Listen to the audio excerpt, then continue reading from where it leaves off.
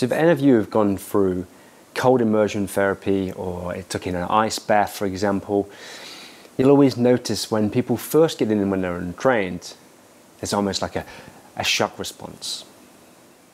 Now in this video, I'm going to talk to you about the untrained breathing response or the unconscious breathing response to cold shock and how we can use the science behind that to perhaps gain control of our breath to help build the resilience and get the gains from it.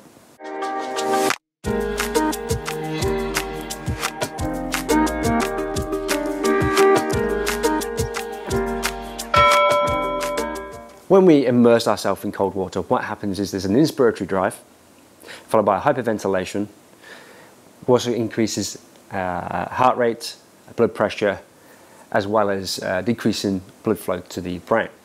But initially, that initial gasp is not a breath. It's not a top-down process. What happens is when we get into the water, the skin on our body, the receptors in the intercostals, the diaphragm and the spine send a signal back up to our brain, which amplifies a part of our brain called the pre-Botzinger complex, which initiates an inspiration drive. Our diaphragm contracts and takes a big gasp. Now, because of that big gasp, following that, and because of the shock, we get an increase in sympathetic nervous activity, our stress response. So that's where hyperventilation occurs. Ventilation increases. But how it increases is interesting. Because what tends to happen, because of the initial shock, we get an increase in our end expiratory lung volume, essentially moving breathing up. So it becomes inefficient to take larger breaths.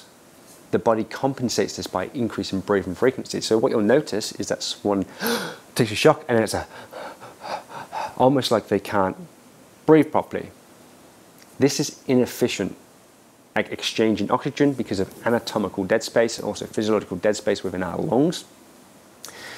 That happens from about 0 to 1 minute. After 1 minute long, then the lung volume slowly comes down and we still get sustained ventilation and sustained breathing because there's an increase in metabolic demand for oxygen because of most likely shivering and increasing metabolic demands. But the body compensates by this by actually shifting our increase in ventilation from breathing frequency to tidal volume, which is the depth that we breathe at, which is much more efficient at bringing oxygen in the body and getting gas exchange, which makes sense, right? But this is just clouded information for you right now. But what does that mean? What can we do? Well, we can try and prevent or try and take top-down control from the initial response when we get into water, going slowly, making sure we're calm with our breath, trying to resist that shock and urge. But then also making sure that when we get in, we're not just breathing at a dim, fast pace. We're actually breathing nice and slow through the nose, deep. Taking deep breaths as slowly as possible while you're in the water. This is overriding what our natural command center wants to do within our body, our reflex response, and therefore we're getting prefrontal cortex overriding control of our amygdala response as well, which is going to help us build resilience. So it's going to build breath control in high stress situations.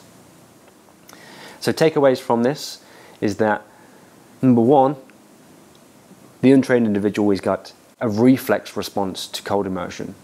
Number two, we get sustained hyperventilation, but that's through increased breathing frequency first, which then later through prolonged exposure comes down to increases in tidal volume, making us more efficient for gas exchange.